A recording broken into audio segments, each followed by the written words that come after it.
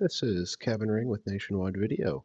Today I'm going to show you a very basic setup with the Spyder X80 using Christie's Spyder Studio. When you first launch Spyder Studio for the first time, or if you go to File, New, it brings you up to the Configuration Manager. Here is where you can start with a new empty configuration or load and alter a current configuration. Start with New. And I'm not connected to a live system, but we do give you a virtual frame right off the bat. If you want to change your inputs and outputs, right now I'm at 2416, but you can change that if you'd like. Here we can change our frame rate. We of course do a hard 60, NTSC, PAL, 2997, etc., basically what you want to run your show at. The default's 12-bit, which will also be 10-bit, but we can also run it at 8-bit. When we're at 8-bit, we get 80 million pixels, and when we're at 12-bit, we get 55 million pixels, or megapixels. I'll run mine at 8-bit. Stereo mode is for 3D. That does require a different license.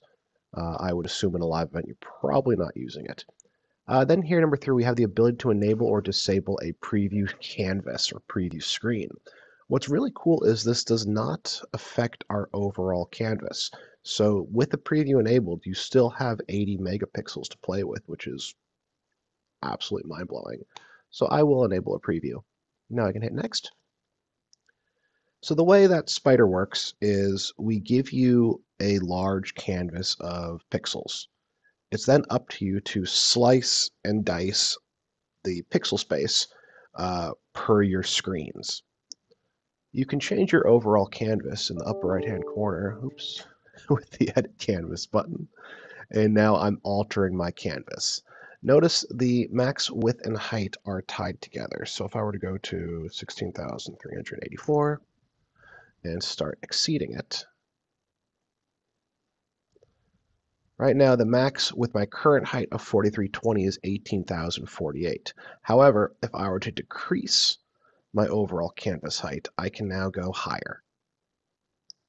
You are able to alter the canvas at a later point in time. So as you start slicing up your screens and you determine you might need more height, you can do that. It is recommended for your op monitor to not go crazy. Of course, you could easily just make it the biggest canvas you want. But when you build your op monitor, the canvas space will take up negative space on there. So if you want to see all your sources and screens up close, try to be as concise as possible. Just for demonstration purposes, though, let me do 5,000 by, actually, let's do 7680, and I'll do that by 4320. But once again, I can always change it. Now I hit Edit Canvas, and now I can start adding pixel spaces. By default, it's going to make it 1920 1080, but I can change that to be whatever I want. This is a full 4K system, so I can add that here. If I hit the plus button, it instantly creates another pixel space for me. I can make this 30, 40, 2160 as well. And now note, there's no more pixel space to the right. So what happens now if I add another pixel space? Well, it's going to use the appropriate pixel space underneath here. So it now shifts it underneath. So now I do 30 to 40. Perfect. And I hit one more. So here I can easily fit 4 4K canvases, or excuse me, 4K pixel spaces. Great. If I want to name these as well, I can do so. So I can call this left projector, right projector, DSM-A, DSM-B. Now, of course, you can arrange this however you'd like. I hit next, and now I can actually start applying physical output connectors on my Spyder system towards my pixel space. You have the ability to change the output resolution on each output, but if you know you're going to be using one resolution over and over, you can change the default resolution. So I'll change mine to UHD 30, 40, 2160, 5994. Now as I add an output, it adds it to the pixel space at the right resolution. With the output selected, the Properties tab now shows me what the output properties are. So here I can change the connector type, HDMI, DisplayPort, or 12G SDI, and I could load a standard EDID or resolution. I can, of course, change the chroma subsampling, the high dynamic range, and, of course, the bit depth. So at this point now, I could manually line up the output based off the pixel space of left projector. But what I can also do is we have what's called reference object. So if I reference this output towards the left projector pixel space, I can now snap it into place. Bada bing, bada boom. So let me check in output number 2. I'll go to right projector, snap it, and snap it. I'll do output number 3 to DSMA, snap it, and snap it. Now, here's where we are going to change up a little bit. The way that we do op monitors and source monitors on Spyder is we use the 4th output of any output card. So on this system, I have 4 output cards. So I could do 4 op monitors, 4 source monitors, et cetera, et cetera. So I might only need 1, I might only need 2, but for right now, I'm going to avoid using output number 4 because I want to reserve that to be an op mon or source mon. So I'm going to skip that and go to output number 5. I'll have this be DSMB, snap, snap, good to go. If I want to while I'm here, I can go to output number 4, and now I can set this to be a multi-viewer. See, I go to mode, change from normal to multi-viewer, and now I'm going to be good to go. I apologize for my emails. That was Turbo Squid, so that's a new 3D object, so that's going to be really fun to play with. I'm going to hit next, and now if I want to, I can clear pre-existing data. Old EDIDs, old command keys, play items, may as well. And if I want to add an external router, I could do it here. Good news is I can always do it later. We hit next, and now I can apply this to my local system or to a live system. Great. So now I have my simulated program here. So even on a live system, we call it the simulator, where you're going to show your graphical user interface with all your programming. So don't get the terminology confused. Even on a live system, it's still the simulator tab. So on the left-hand side, we'll have all of our sources and treatments. But note if you're not seeing everything, that's pretty common because you can customize this layout completely. So let me first go to Restore Factory Layout, and that's how it defaults. But if I'm not seeing anything, I go to the View tab, and I can add sources. I could add my multi-viewer setup and everything else. So looking at the pixel space, the way that we divide it by default in Spyder is we show all pixel spaces. But I can also have it show my view stack, where it now breaks it up into each individual pixel space for me.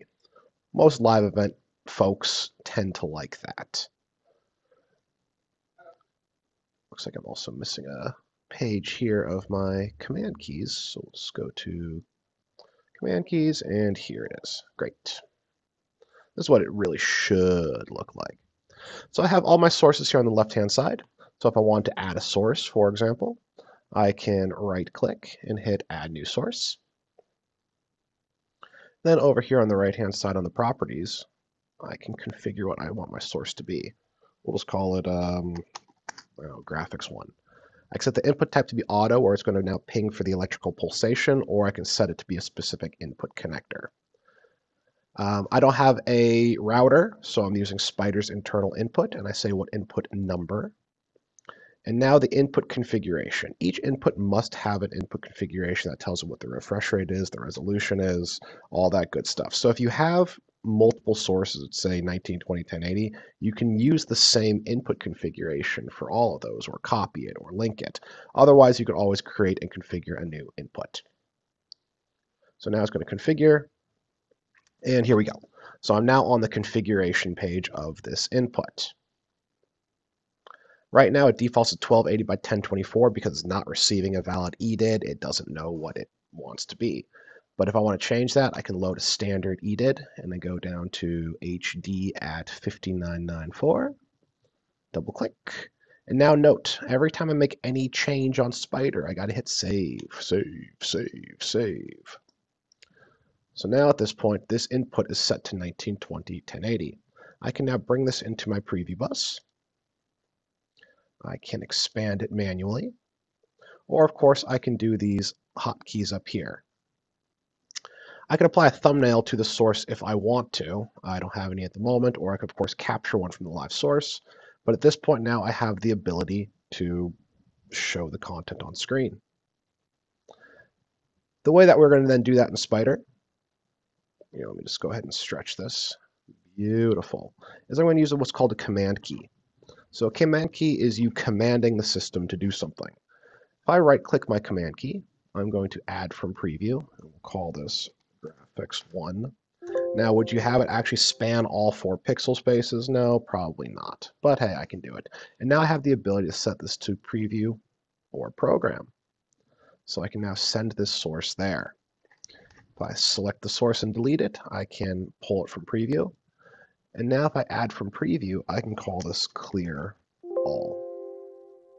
This is now my clear all command key. If I hit that, that's going to clear. Oh, sorry about that. It's going to clear everything. I have my settings set to a relative preset, but that should have been a absolute. But we'll talk about that later. So at the very least, I can now take a source, drag it into Spyder, have it fill a specific screen or screens,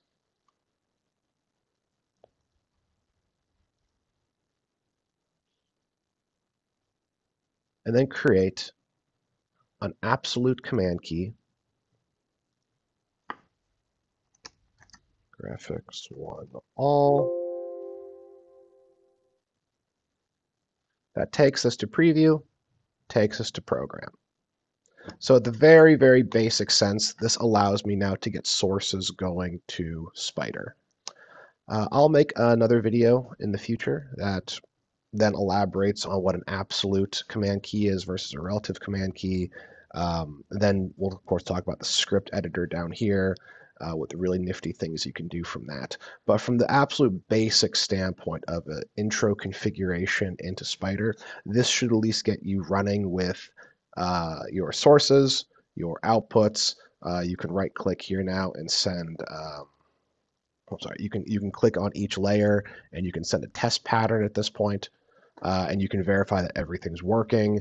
Make sure your projectionists, your LED engineers, your video assists have tasks that they need, and then you can always sit at your Spyder backstage, work, and program the rest of the show. So once again, Kevin from Nationwide. Thank you so much.